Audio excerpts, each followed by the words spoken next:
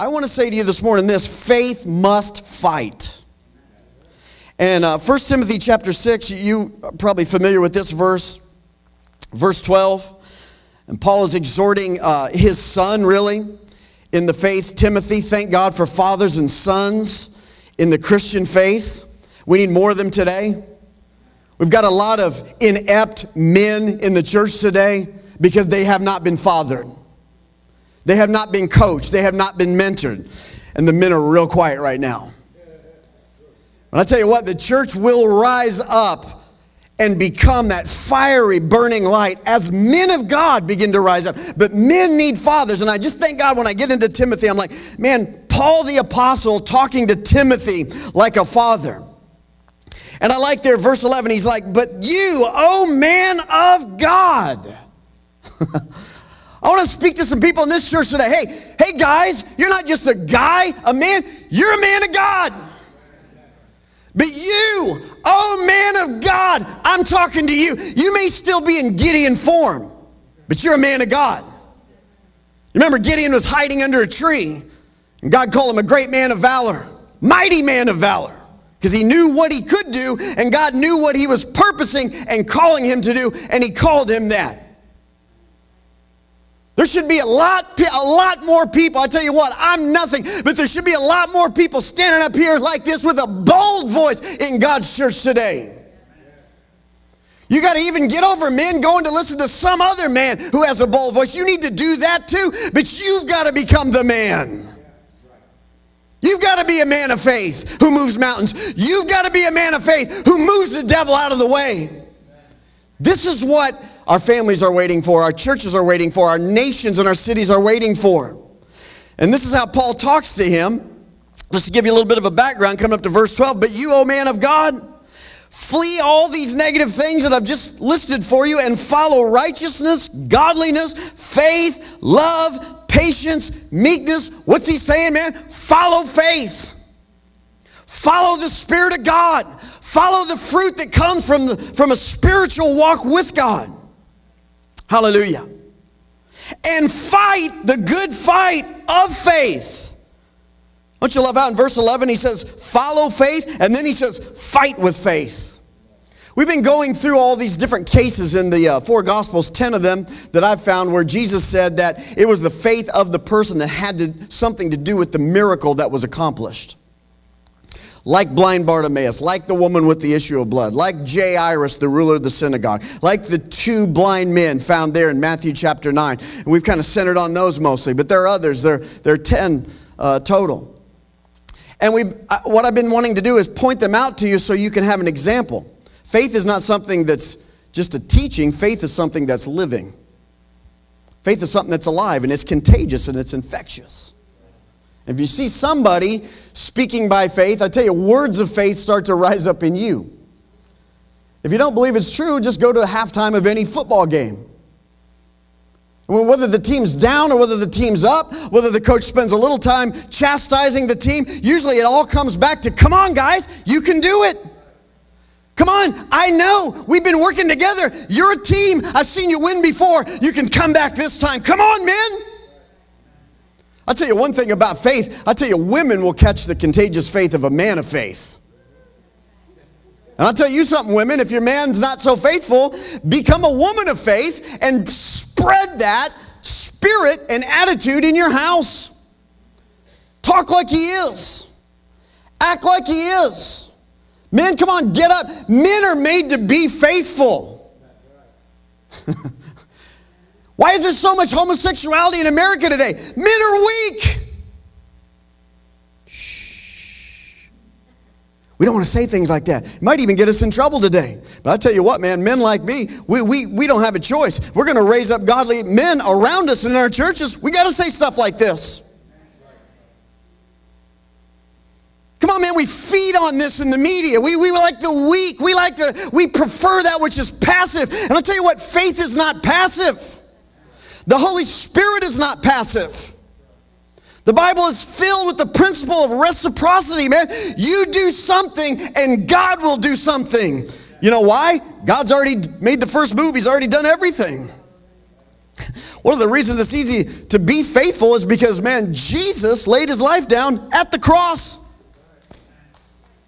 And so all I have to do is buy into that, what's already been done. And the full victory has already been won.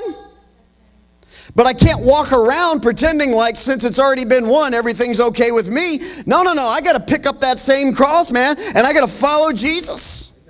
And I got to remind myself, Jesus, thank you for what you've done. Jesus, thank you for what you've done for my family. Jesus, thank you for what you've done for my church. This is a picture of faith. It's blind Bartimaeus, Jesus walking by, man. The only thing he could do is cry out to Jesus. The only thing the woman with the issue of blood had time to do is just follow him in the crowd. And while she was following him, just think some thoughts. You know, what's going to happen here? Here, let me get a clear view. I'm going to follow him. I'm going to grab onto those wings of healing that are tassels on the bottom of his garment, and something's going to happen to me. I will be made whole. Today we got people coming to church, and I'm picking on the men right now. Men coming to church, and you just, man, the woman of the issue of blood puts you to shame. Creeping in, trying to find a corner to hide in. Oh, it's quiet today. But I tell you something that I know you know, men. You love to hear preaching like this. Because it touches something in you, the man part. The God made in you. The God part in your heart. Something that says, man, I'm called to do something. I'm supposed to be somebody. You're not called to creep around, to hide out, to let the enemy take over your nation. Hallelujah. It's okay just to go with it today. But you, oh man of God, Timothy was doing okay in 1 Timothy, man. The church he pastored in Ephesus, and he was an apostle. And I like that. You know, he wasn't just what we call a pastor today. The word pastor is so passive. Pastor. Well, I want you to know, man, whether you ever come back to this church or not, I am not that kind of pastor. And that doesn't mean I don't have a heart of love and the compassion and things like that. No, I do. But we don't need pastors like that today. They're just creeping around quietly, trying to be something the Bible never called us to be. But you, Timothy, oh man of God, rise up and keep rising up. You're doing well today, Timothy. But you remember something. You're a man of God. Forget about titles, apostle, prophet, pastor, teacher, evangelist. Forget about that. This is what you really are. You're a man of God. This is what I want to be in the pulpit, a man of God. You, O man of God, follow after these things and fight. Nothing worse than a man that won't fight. Nothing worse than a man who'll let everything taken from him. Lose his wife, lose his kids to some other guy. Never stand up.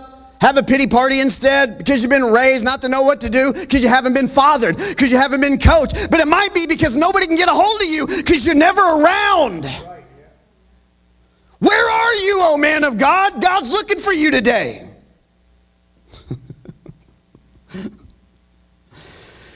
Jesus. Listen, I know what I'm talking about, man. My dad was a deadbeat dad. So even though I didn't learn from the positive side, I got to see it real good from the negative side. This is what you don't do. You don't leave your wife with 4 boys to raise. You don't do that.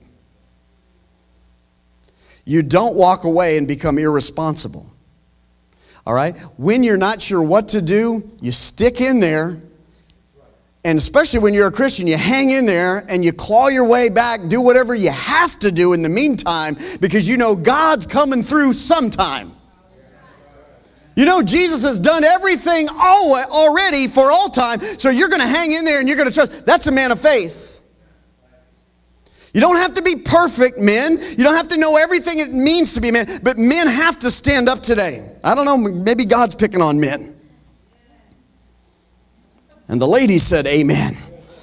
I'm looking for amen. I don't know what it is, but it irritates me when I see so many preachers on TV and there's so few men. Joyce Meyer's more of a man than any preacher on TV, any man. And I mean that in the best sense of the word, man. I mean, just about any time I hear Joyce Meyer, I get sharpened. Something happens to me. I hear something. I know she's spending time with God. Something comes through. I think sometimes God has to send us the Joyce Meyers, to wake up other, not only women, but men. Fight the good fight of faith. Boy, I don't know how far we're going to get today in this sermon. I'm actually going with the sermon today, though. That's a start. Fight the good fight of faith. Lay hold on eternal life. Why is this message so important? Because without fighting with faith, you may not make it to the finish line. But see, we don't really want to hear that. We just want to be told we're okay and we will be safe. But here's a question for you this morning. What if you're not? Did you want the pastor just to give you everything you wanted to hear and then come up short in the end? Of course not. The regions of hell are filled today and will be filled one day with people that said, I wish I had. And I'm sure they're filled with people blaming people that didn't tell them what they should have done. Listen, if you're a man or a woman, or you're a Christian in this place today, you've got God living inside you. You've got everything that you need. I just want to sharpen that today. I just want to stand up here like a father to you today. Even though some of you may be older than me, like a father, I want to tell you, you're a man of God. You're a woman of God. You can do it. So stand up and do it. So, Pastor Rocky, I don't know what to do. That's okay.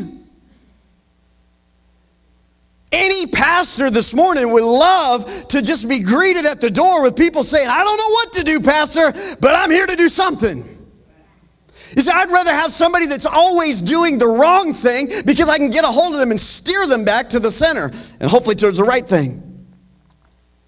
One thing I know is, like, as a pastor, you come to a church, you don't necessarily know what everybody's called to do.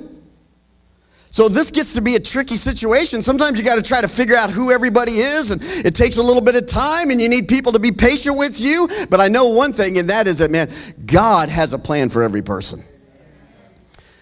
The church never is outlined, and this is why Paul's talking like this to Timothy, is never outlined in the New Testament as just a passive congregation. The church is outlined with clear guidelines and responsibilities. If you want to know what the church is, just look at Acts chapter 2. When the Holy Spirit fell on them, what did they do? One guy got up and preached, but that was just one guy. It wasn't just Peter that reached all those people. Peter was a voice. Peter was a mouthpiece, but there were a lot of other people, There were the people in the upper room. The 120 at least were around him, and that's how they harvested the 3,000 and the 5,000. And God adding to the church daily. And God multiplying the church. That's how they did it. They just kept working with God. It was them moving together. Hey, let me say this to you. Every church always, needs to outline its vision. One of the clearest parts of the vision for Connections Church is we are not just any church. If we become like that, we got to fold up tent. Because there's enough of those already. I've pastored them myself. I've been one of those before. We don't have time for that anymore. We need people that understand, hey, faith is something that's for you. You can't poke your neighbor in the ribs this morning. Say, pastor's talking to you. He's not. He's talking to you too. Right? We got to be people of faith. We've got to be the Bartimaeus today. We don't see well today. We are sick like the woman with the issue of blood today. And I hope that that's part of what you go home with this afternoon to think about, is that you don't just see the one side, but you try to see the whole picture.